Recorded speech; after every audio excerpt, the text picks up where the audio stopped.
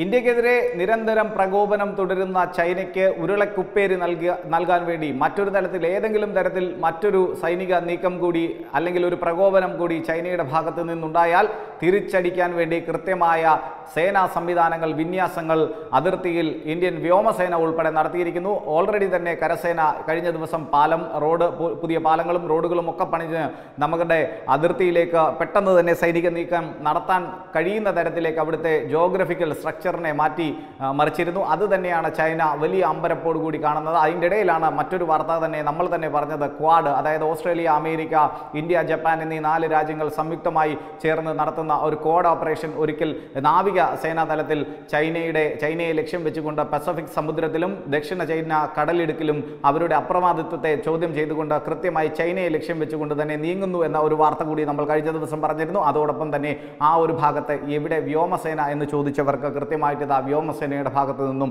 ഒരു വിശദീകരണം വന്നിരിക്കുന്നു. ലഡാക്ക് അതിർത്തിയിൽ പോർ വിമാനങ്ങൾ വിന്യസിച്ച് എന്തിനും തയ്യാറായി, ഏതൊരു സാഹചര്യത്തെയും നേരിടാനായി, ഏത് സാഹചര്യത്തെയും അതിജീവിക്കുവാൻ തക്ക രീതിയിൽ, പ്രതിരോധിക്കുവാൻ തക്ക രീതിയിലുള്ള സേനാ വിന്യാസം ഇന്ത്യൻ വ്യോമസേനയും അതിർത്തിയിൽ നടത്തിയിരിക്കുന്നു. നിയന്ത്രണ രേഖയ്ക്ക് സമീപം അത്യാധുനിക പോർ വിമാനങ്ങളായിട്ടുള്ള സുഖോയ് 30, മിറാഷ് 2000, ജാഗ്വാർ തുടങ്ങിയവയും അപ്പാഷെ ഹെലികോപ്റ്ററുകളും ചിനൂക്ക് ഹെലികോപ്റ്ററുകളും ഉൾപ്പെടെയുള്ള സംവിധാനങ്ങൾ അവിടെ അണിനിരത്തിയിരിക്കുന്നു. ലഡാക്ക് അങ്ങനെ ഒരു യുദ്ധസമാനമായിട്ടുള്ള അവസ്ഥാവിശേഷത്തിലേക്ക് മാറിക്കൊണ്ടിരിക്കുന്നു.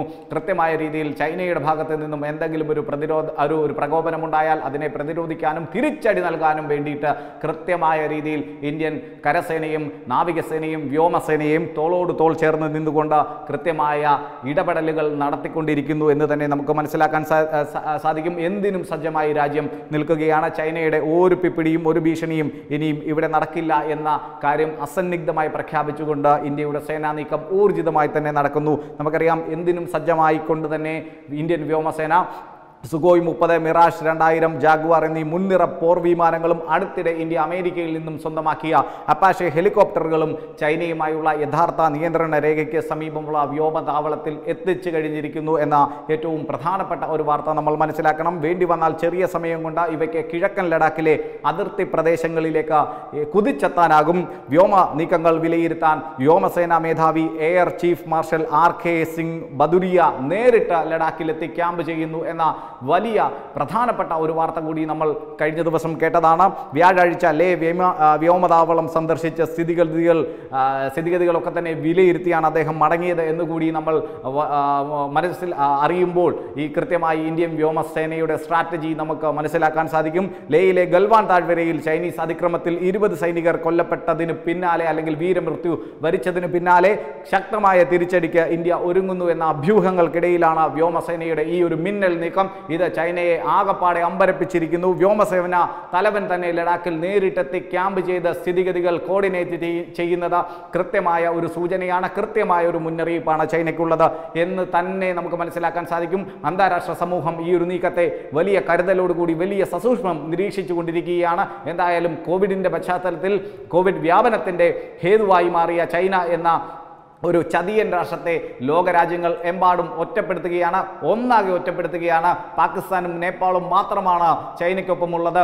സ്വാഭാവികമായും ഇന്ത്യയുടെ എന്നത്തെയും ഏറ്റവും അടുത്ത സുഹൃത്തുക്കളായിട്ടുള്ള ഇസ്രായേലും റഷ്യയും അമേരിക്കയും ജപ്പാനും ഓസ്ട്രേലിയയും ഫ്രാൻസും ഉൾപ്പെടെയുള്ള രാജ്യങ്ങൾ ഇന്ത്യക്ക് എല്ലാവിധത്തിലുള്ള സഹകരണവും പിന്തുണയും പ്രഖ്യാപിച്ച ഒരു സാഹചര്യത്തിൽ കൃത്യമായ രീതിയിൽ ആകപ്പാടെ അങ്കലാപ്പിലായിരിക്കുന്ന ചൈനയ്ക്ക് മറ്റൊരു വെള്ളിടി കൂടിയാണ് വെട്ടിയിരിക്കുന്നത്. കാരണം ഇന്ത്യൻ വ്യോമസേന മേധാവി തന്നെ കൃത്യമായി അതിർത്തിയിലെത്തി വ്യോമതാവളങ്ങളിലെത്തി സ്ഥിതിഗതികൾ നിയന്ത്രിക്കുന്നു എന്ന ഒരു തരത്തിലേക്ക് കാര്യങ്ങൾ മാറുന്നു. ഇത് ചൈനയ്ക്ക് കൃത്യമായ ഒരു വെല്ലുവിളിയാണ്. ഗാൽവാൻ സംഘർഷത്തിന് പിന്നാലെ സംയുക്ത സേനാ മേധാവി ജനറൽ ബിപിൻ റാവത്ത്, കരസേനാ മേധാവിയായിട്ടുള്ള MM നർവാനെ എന്നിവരുമായി കൂടിക്കാഴ്ച നടത്തിയ ശേഷമാണ് എയർ ചീഫ് മാർഷൽ ബദൂരിയ അദ്ദേഹം ലേയിലെത്തിയത്. അതേസമയം പ്രകോപനത്തിനില്ലെന്നും അടിയന്തര സൈനിക നടപടി വേണ്ട ഒരു സാഹചര്യം വന്നാൽ ഉള്ള സന്നാഹങ്ങൾ വിലയിരുത്താൻ മാത്രമാണ് താൻ ഇവിടെ എത്തിയതെന്നുമാണ് എയർ ചീഫ് മാർഷൽ അല്പം മുമ്പ് മാധ്യമങ്ങളോട് പറഞ്ഞത്. സൈനികരുടെ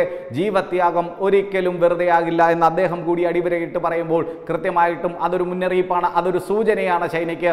എന്തായാലും സുഖോയി ഉൾപ്പെടെയുള്ള ജാഗ്വാർ ഉൾപ്പെടെയുള്ള മിറാഷ് ഉൾപ്പെടെയുള്ള അപ്പാഷെ ഹെലികോപ്റ്റർ ഉൾപ്പെടെയുള്ള ചിനൂക്ക് ഹെലികോപ്റ്ററുകൾ ഉൾപ്പെടെയുള്ള അത്യാധുനിക സംവിധാനങ്ങൾ, അത്യാധുനിക യുദ്ധ പടക്കോപ്പുകളുമായിട്ടാണ് ഇന്ത്യൻ വ്യോമസേനയും തയ്യാറെടുത്തിരിക്കുന്നത്. കഴിഞ്ഞ ദിവസം നാവിക കരസേനകൾ കൃത്യമായ രീതിയിൽ ചൈനയെ ടാർഗറ്റ് ചെയ്യാനുള്ള എല്ലാവിധ സംവിധാനങ്ങളും ഒരുക്കിയപ്പോഴും വ്യോമസേന എന്ത് ചെയ്യുമെന്ന് അറിയാൻ വേണ്ടിയിട്ടുള്ള ഒരു ആകാംക്ഷയിലായിരുന്നു നാം എല്ലാവരും. എന്തായാലും ശരി, നമുക്കറിയാം പാക് അധീന കാശ്മീരിലെ ബലാക്കോട്ടിൽ വ്യോമാക്രമണം നടത്തിയ സ്ക്വാഡ്രനെയാണ് ലഡാക്കിലേക്കും വ്യോമസേന നിയോഗിച്ചിരിക്കുന്നത് എന്നത് തന്നെ ഓരോ ഇന്ത്യക്കാരനും പ്രതീക്ഷയ്ക്ക് വക നൽകുന്നു. ചൈനയുടെ ഒരു തരത്തിലുള്ള പ്രകോപനത്തിനും നമ്മൾ മിണ്ടാതിരിക്കുകയില്ല, മുഖമടച്ച് തിരിച്ചടി കൊടുക്കുമെന്ന കാര്യത്തിൽ ഒരു സംശയവുമില്ല എന്ന ഒരു സൂചന നൽകിക്കൊണ്ട് ബലാക്കോട്ടിൽ കയറി ബലാക്കോട്ടിനെ നശിപ്പിച്ച ഭീകരതാവളങ്ങൾ, പാക് സേനാ താവളങ്ങൾ നശിപ്പിച്ചിട്ട് തിരിച്ചു വന്ന സ്ക്വാഡ്രൻ തന്നെ വ്യോമസേന ലഡാക്കിലേക്ക് എത്തിച്ചിരിക്കുന്നു. കൃത്യമായും ജാഗ്വാർ ഉണ്ട്, മിറാഷ് ഉണ്ട്, സുഖോയി ഉണ്ട്, അപ്പാഷെ ഹെലികോപ്റ്റർ ഉണ്ട്, ചിനൂക്ക് ഉണ്ട്.